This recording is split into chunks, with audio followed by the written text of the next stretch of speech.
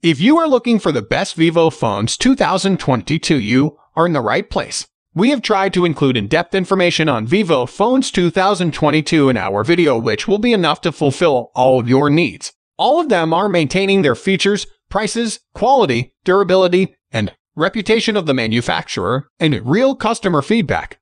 If you want to buy a Vivo phones 2022, we think this list will be very worthy to you. Now, let's get started with the video.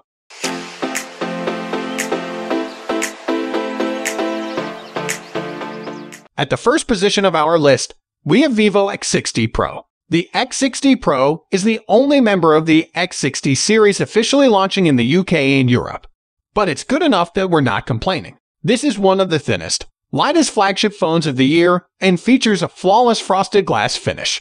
The 6.56 in 120 Hz AMOLED display is gorgeous, and the Snapdragon 870 processor is more than enough for most, albeit not quite the best around. The real strength, other than the design, is the Zeiss-branded triple camera, a gimbal-stabilized main lens, ultra-wide, and 2x zoom portrait lens. They're enough to make this one of the best camera phones around this year. The only real downsides here are the lack of wireless charging and waterproofing, but if you won't miss them, then the X60 Pro is a great choice, and hands down Vivo's best in the West. Moving on to the next at number 2 with Vivo X70 Pro. The X70 Pro is an only slightly stripped-back alternative to the Pro Plus, but still plenty powerful, and also unavailable outside Asia. You won't get the wireless charging or IP rating, and the display is smaller and lower in resolution. It's also capped at the Dimensity 1200 chipset, though it is a custom version for Vivo. What you'll still get is a fantastic quad rear camera, with most of the same specs as the Pro Plus model. You also get an improved design with a slimmer body, lighter weight, and no odd reflective ceramic window next to the camera. The number 3 position is held by Vivo X70 Pro Plus. The X70 Pro Plus is a statement phone from Vivo, which takes everything that made the X60 Pro Plus great and fixes most of its flaws. That makes it all the stranger that it isn't available in Europe, though it is at least on sale across Asia. Specs here are top across the board. Snapdragon 888 Plus chip, up to 12 GB RAM and 512 GB storage, a 120 Hz WQHD Plus AMOLED display, and 55W fast charging. There are Vivo First 2 with both wireless charging and an i68 rating now supported for the first time. Really, it's all about the camera though, which is inarguably one of the best in any phone right now. The 4 rear lenses are all fantastic and all have OIS to boot, especially in low light. This is a night photography beast rivaled only by the Pixel 6 Pro. Next at number 4 we have Vivo V21.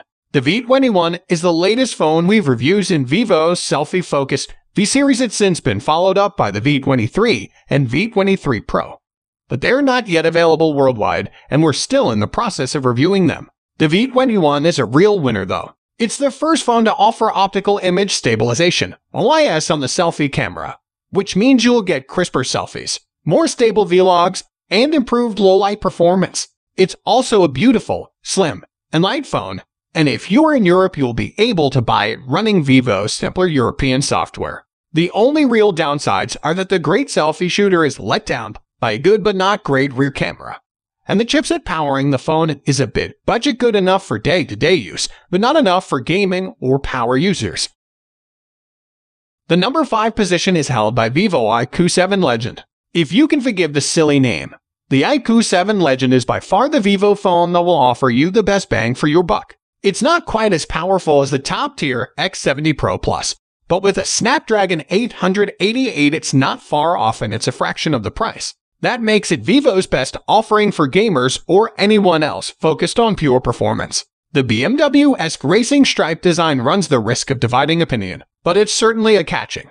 You'll just have to put up with a rather small 4000 mAh battery and a triple rear camera that's certainly not bad, but it is Vivo's best.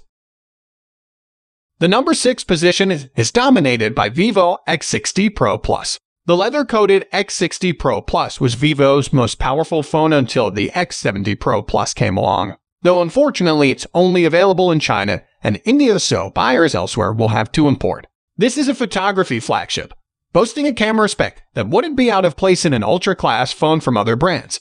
A 50MP main lens, 48MP gimbal-stabilized ultra-wide, 32MP 2x zoom, and 8MP 5x periscope. The X70 Pro Plus has since pipped it, but not by much. This camera is still stunning. You get all of that for a lot less than you might elsewhere, but only because Vivo has skipped luxuries like wireless charging, an IP rating, or stereo speakers, though internal specs are top-notch, with the Snapdragon 888 at its heart. Bear in mind that while the Chinese version of the phone runs Vivo's new Origin OS, the Indian model instead runs the company's older FunTouch OS software.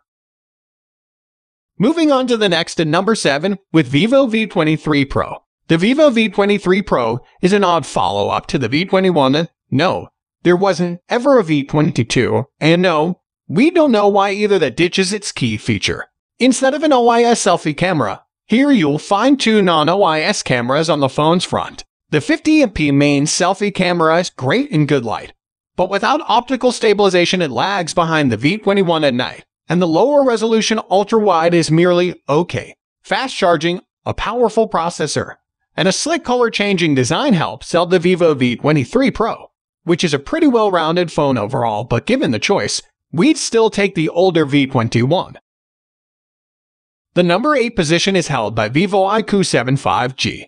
The iQoo 75G is part of the same range as the iQoo 7 Legend above, but is a cheaper and slightly less powerful option.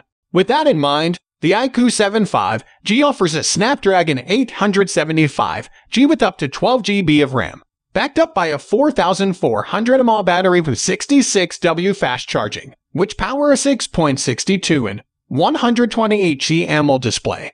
The cameras aren't Vivo's best, but they're not bad. The 48MP main camera is a winner, and Vivo's excellent night mode software shines here. For the price, this is a lot of power, though. Note that this is one of Vivo's phones that hasn't had a global launch, but you can buy it from China or India. Next at number 9 we have Vivo V23. The V23 is very similar to the V23 Pro and shares most of that phone's strengths and weaknesses. It's a little cheaper, but for that you get a weaker chipset and a lower resolution rear camera, though the 64MP shooter here isn't bad. The design is also tweaked with square edges that invoke the iPhone rather than the curved body of the Pro. The selfie camera is exactly the same, at least, but once again it's good, but not quite good enough. Finally, the number 10 position is dominated by Vivo X51. Vivo's first true offering in Western markets was the Vivo X51, and it's still a great choice for many, even if it's essentially simply a rebranded take on the Asian X50 Pro. Its main hook is a gimbal-stabilized main camera and a competent 5G-capable Snapdragon 765G chipset. Competition in this premium mid-range space is particularly hot, and the price is the only drawback, making this device worth it only if you can find it at a discount, which shouldn't be too hard now that it's a year old. That's all for today. All the product links in the description down below. We upload videos every single day, so don't forget to subscribe and hit the bell button for the upcoming video notification.